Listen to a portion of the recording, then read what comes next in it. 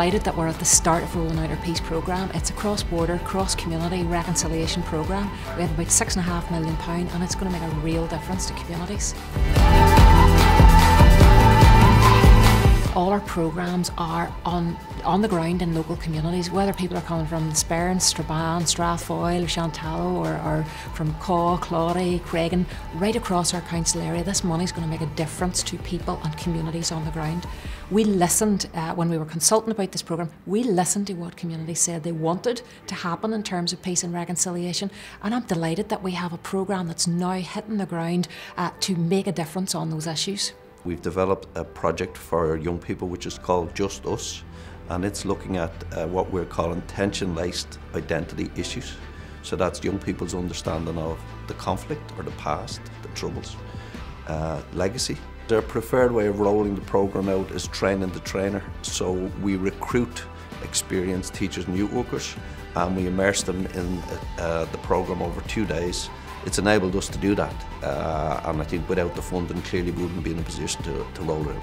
The Nerve Centre are working in partnership with the Tower Museum to deliver the programme over the next 3 years, which is around looking at the latter half of the decade of centenaries, that period of time from 1917 to 1922, during which some really seismic events happened that shaped our culture, our landscape, and our society that we still face today.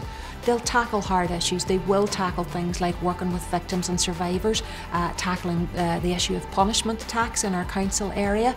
Our hope is through the Don't Shoot Me Wayne, Shoot Me project is to enlighten people to how punishment attacks within our community has divided the community and has hurt our young people on an ongoing basis. So our hope and aspiration is that people will look at punishment attacks in a completely different way. The Peace 4 programme is just really getting off its feet at the minute, and it is going to be absolutely fantastic. It is full of cross-community projects that will benefit everyone on the ground. Not only is it cross-community, but there is a lot of cross-border aspects to this as well, and it's going to be really exciting once all projects are up and running. Make that really loud. We just step down a wee bit so as that comes out. Okay, let's go that again from the film.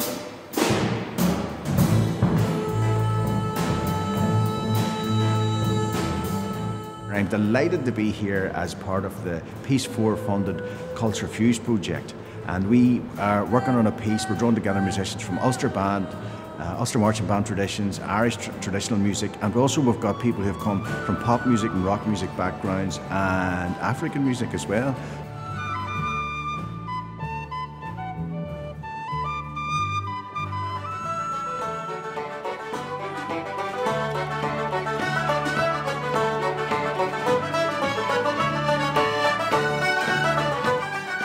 I'm working on the Peace 4 Children and Young People's programme, and the key aim of that programme is to promote young people's voices. So we want to establish a Derry City and Strabane District Youth Council.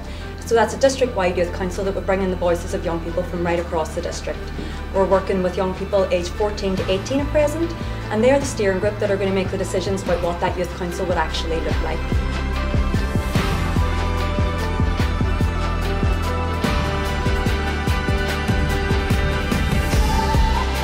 The project which we've secured Peace 4 funding for is for the Castlederg Shared Space project. And in essence what that project is about enhancing currently publicly inaccessible green space into thriving community space. The project that we're leading on as part of Peace 4 is a shared space project, and what it proposes to do is to redevelop a disused walled garden at the back of St. Columbs Park House to bring back into a community shared space. Racism as well is something that we want to tackle and strategically make sure all our minority communities feel a welcome part of this council area in a non-tokenistic way. I am very pleased that we involved in Beyond Tokenism project, because this will help with the hate crime in the area, and it will spread out more in the area to let everybody know what's happening. Beyond Tokenism is a Black and ethnic minority-led project aimed to help the Black and ethnic minority and migrants in the Northwest.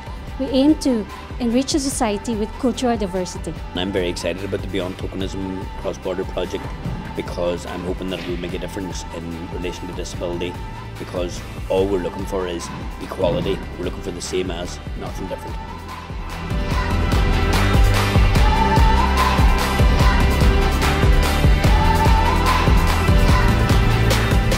We received almost £25,000 through the Small Grants Programme to deliver Connecting Rural Communities.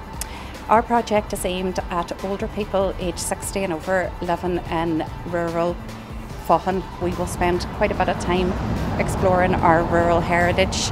In the 1920s there was a riot, and that was the build-up of the two settlements. This is the fourth peace programme, so Derry and Strabane have been engaged in peace building for over 20 years. The European Commission has invested over £2 billion in peace building in Northern Ireland, but unfortunately we still live in a segregated society.